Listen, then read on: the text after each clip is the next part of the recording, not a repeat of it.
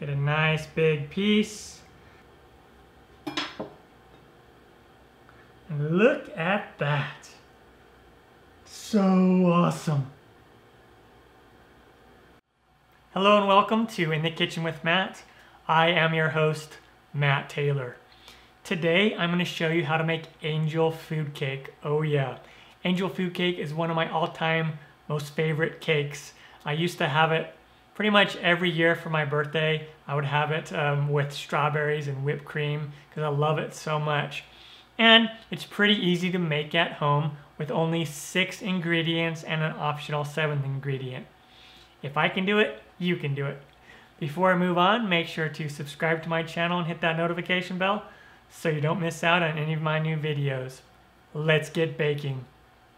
Down below in the description box, you'll find the list of the ingredients and their amounts. Preheat the oven to 350 degrees Fahrenheit or 176 Celsius.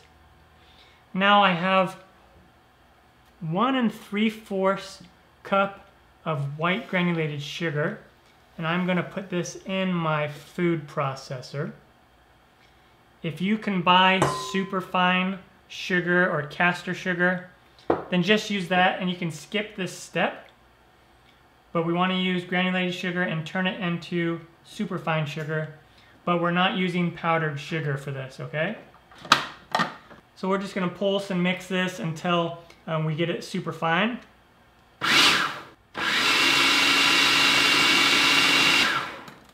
Alright, it only takes about a minute or so. And now I want to take about a cup of this fine sugar. Make sure I don't get it everywhere. Okay, that's pretty good.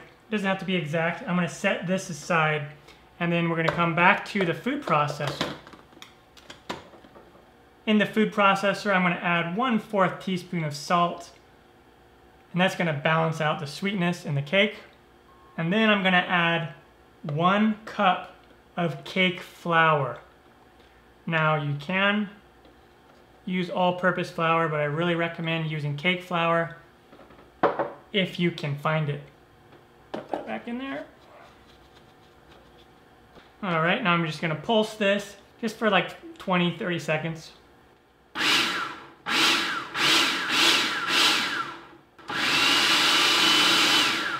There we go, fantastic. Alright, and then I'm just going to transfer it to this bowl. I want to mention, if you don't have a food processor and you don't have something like a coffee grinder or something like that, you can just use the normal granulated sugar. It won't turn out as well, but it'll still turn out. And you could use something like, to mix the sugar and the flour, you could use like some kind of a strainer or a sifter will work fine also, or just whisk it all together, okay? Alright, and now I take a large bowl, or if you have a stand mixer, you can use your mixer bowl. And then I have 1.5 cups of only egg whites. And I've set these out at room temperature for about 30 minutes. Room temperature egg whites whisk up better than cold egg whites. And I recommend using fresh egg whites from eggs and not using like the store-bought egg whites. And then just save the yolks, and you could use the yolks in egg custard. I have a video for egg custard that you can find.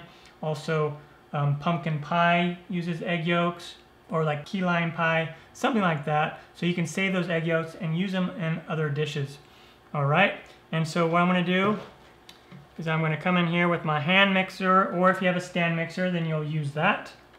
And let's just beat this until it gets frothy.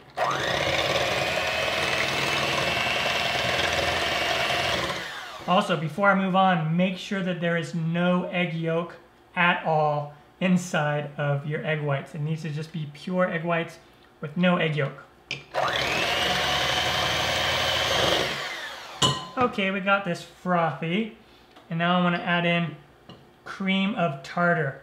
Now, the cream of tartar is pretty important because it helps stabilize the egg whites, but if you absolutely can't find it at the store, you should just be able to find it in the spice aisle.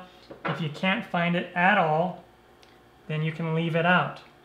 And I have just a little bit of almond extract and then 1 teaspoon of vanilla extract. All right, and now let's start beating this.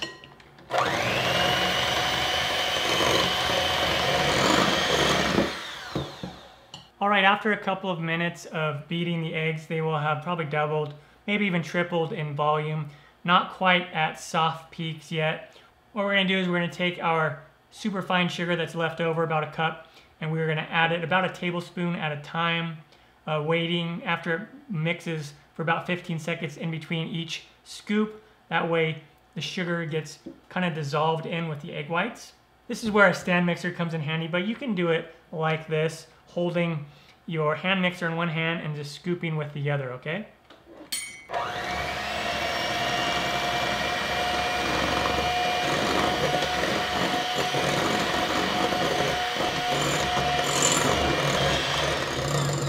You can also just hold the cup and then just kind of shake some in, about a tablespoon at a time. You don't have to use a spoon.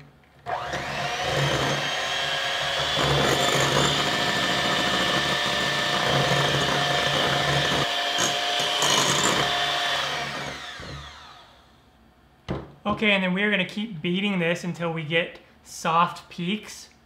So like right now, this just drains off like it's not there yet. Some recipes will say to go to stiff peaks, and several will say to do soft peaks. And I'm just gonna do soft peaks. And the idea behind the soft peaks is that it gives more room for the egg whites to expand while baking, as opposed to the stiff peaks. But so many recipes call for either way, so you can't go wrong either way.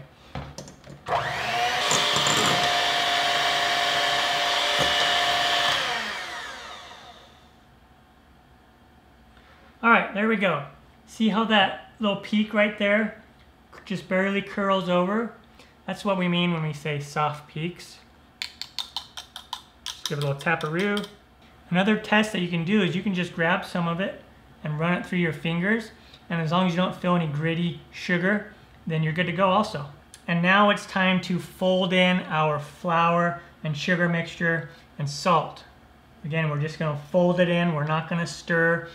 If you stir it, you're liable to break up all that nice air that you just got. And so I'm just gonna do about a third of it. And then take my spatula, just go underneath it like this. Just fold it.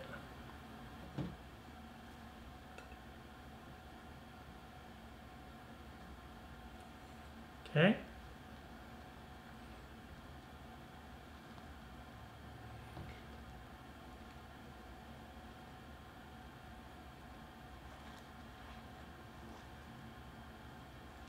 All right, so you just fold until when you fold, you don't see any more flour mixture, okay? And kind of go through the middle and fold up. And as long as you don't see any flour, dry flour, you're good to go. And now comes the pan.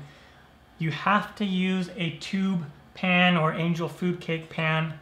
A bundt cake pan just won't really work. And this particular one from Wilton has a removable bottom. That's very common. You don't grease this at all. I know if you watch my cake videos, I'm like crazy about greasing and flouring, but you don't want to do that with the angel food cake, because the angel food cake, as it bakes, it's gonna climb up this kind of sticky or whatever sides of the pan, and that's essential. So do not grease your pan. This was pretty cheap. I just picked it up at Walmart for like $9. But I'll put a link down below where you can pick one up online. They're not very expensive. And you can use this for other types of cakes as well, not just angel food cake. And so we're gonna just put some in here.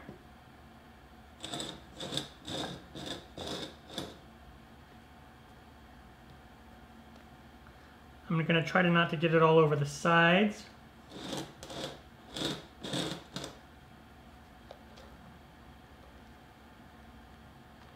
And just come in here and we're gonna spread it out. And then come in with like a butter knife and we're gonna just kind of twirl around it, zigzagging. And this is just going to make sure that there's no air pockets and that it all just settles nicely. And now into the oven it goes, again 350 Fahrenheit, 176 Celsius. And we are going to bake this for 35 to 45 minutes. Check it at 35. And then when you push on it and it springs back, or if you poke it with like a bamboo skewer and it comes out clean, it's ready to go. And it'll get all nice and golden brown on top. On to that step. All right, and when it comes out of the oven, it'll look like this, nice and golden brown on the top. It probably will have some cracks in it, but don't worry about that, that's very normal. All right, so I just have a small glass that has kind of a wide bottom to it, and then I just flip this over, and then we are going to flip the cake pan over and set it right there, like that. And we'll let it sit here for an hour to 2 hours so it can cool completely. Kind of weird, I know, but if you don't let it cool this way, then it's liable to collapse on you, and we don't want that, okay? And then after it has cooled, you can flip it over. And now take like a cake spatula or a knife and run it along the edge of the cake to loosen it. And then I have a thinner one, or you can like use a butter knife, go around the edge like that. And then we should be able to pull this thing up. You can push it on the bottom. Yeah, look at that. Awesome.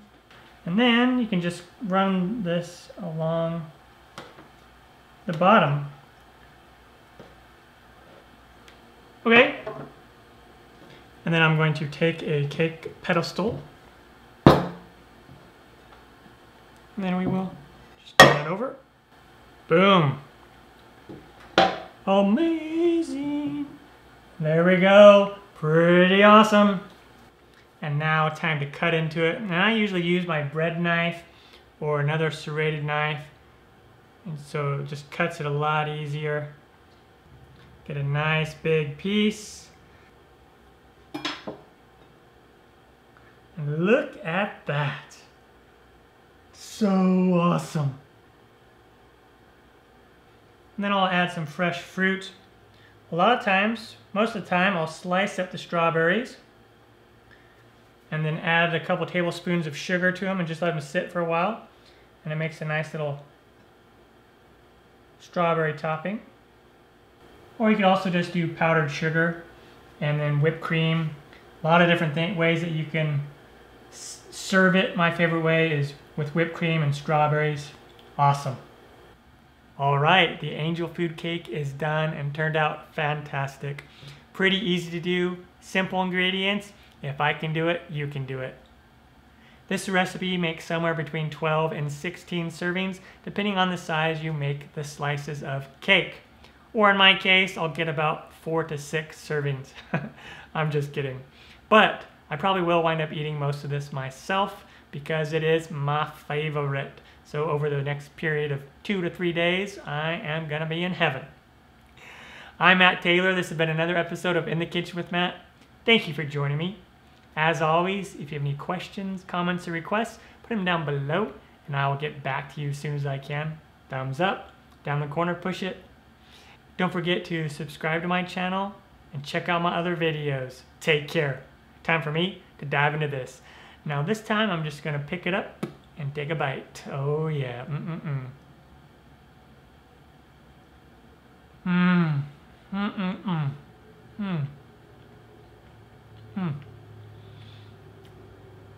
So light and fluffy, absolutely delicious.